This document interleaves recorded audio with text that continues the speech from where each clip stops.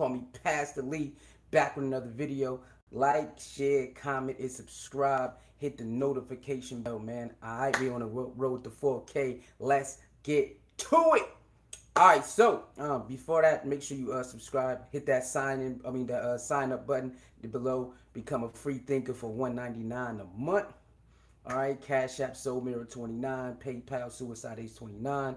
If you got Zelle, you can definitely use that. The email will be in the description box, and if you got Zelle, you can send money that way. All right. So with that being said, I hope everybody having a nice day, nice week, nice month, and this year you are working towards your goals to be better, because you know the world is wild, and this is the year where you gotta focus and go get it. All right. Boom. So with that being said, let's get to the subject at hand. So we have an ex-NFL player named Junior. I don't know how to pronounce it. Siavii. I don't want to mess it up. Siavii. Junior Siavii, found unresponsive in prison as he awaited trial for various charges. Okay, so we're gonna read some of this article, and then we're gonna give our what we think what happened and should happen about this incident. So let's go. Shout out to people.com. All right, so Junior Siavii, a former NFL player, has passed away in a Kansas prison as he awaited trial for federal gun and drug trafficking charges. He was 43 years old.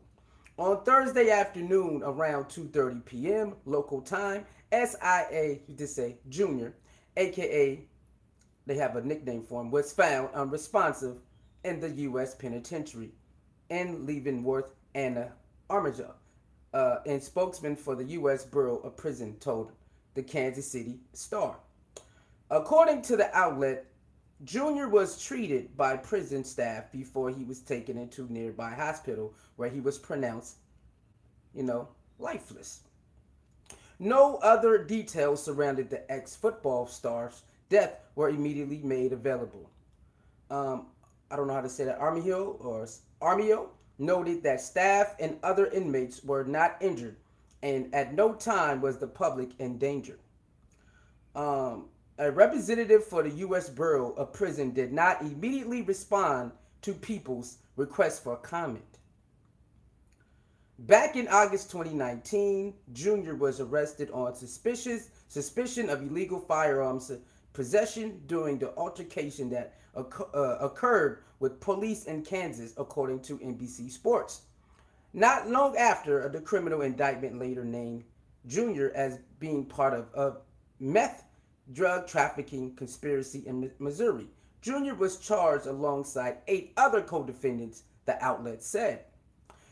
Junior was transferred to the U.S. Penitentiary at Leavenworth and medium security prison, and on December 17th, the Kansas City Star reported. Junior was selected by the Chiefs. Okay, you don't need to know all that. Okay, that's about his football. He then played Seattle Seahawks before a spinal cord injury brought his football career to an end in 2011. All right, so from the reports right here, they saying they're not. It's not too much details of how Junior passed away in prison. It's not too much details, so you can't really grasp, like, was it a fight? Was it self-inflicted wound? Was it just he just ended up passing out? In this article, they probably have more articles, of course, but in this article, they don't give too much of how it happened. So you know what? Let's go to let's see if we can find on YouTube a video that can basically, maybe hopefully it has a little bit more detail of what happened or what might have happened. So let's see if we can do that. Let's see if we can find, because that would be very helpful if we can see how, like, what caused this. So let's see if we can do that. Let's see if we can do that right quick. Okay. Let's see. Hold on just a moment. Okay. Let's see, do we got any, where's the news? Any news? Any news? Where's the, we need a news outlet. These are all other.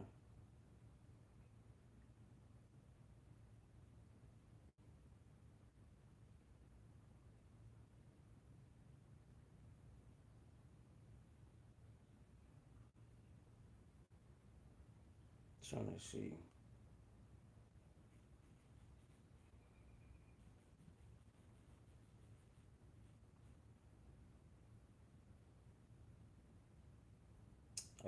They don't got no really news videos on this. Really ain't got no news videos on this, man. This is crazy. You got other YouTubers who has you know, they have done their commentary on it, but there's really no like solidified news report on this. That's crazy.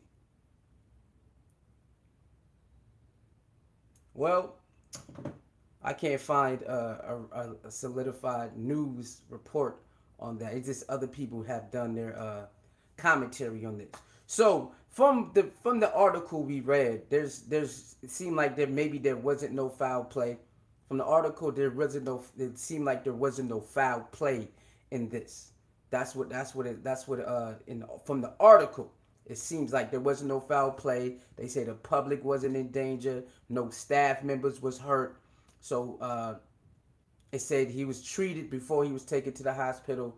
So you know, we'll have to wait to see further reports on this to see if it was some self-inflicted wounds or maybe just some you know, you can say natural causes of just passing out or lack of you know, nutrition, lack of this, lack of that. That things like that could happen. Those type of stories do happen. Those type of things do happen when you get lack of treatment, lack of water, nutrition, certain things, and you can fall out. We heard those stories before.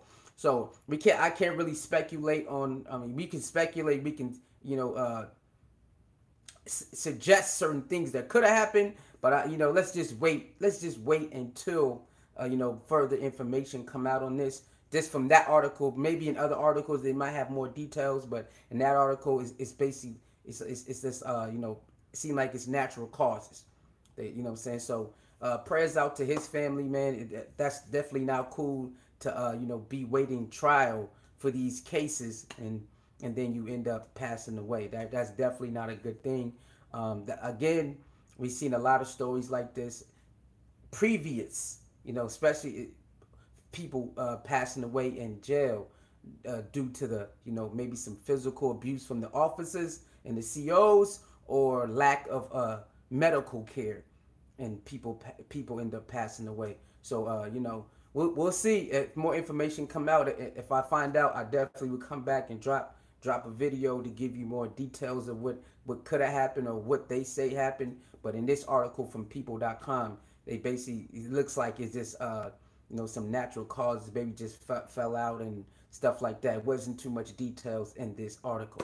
All right, with that being said, if you do some research and you find out that there's something more to this, you can hit me on Instagram, Saousoalii29.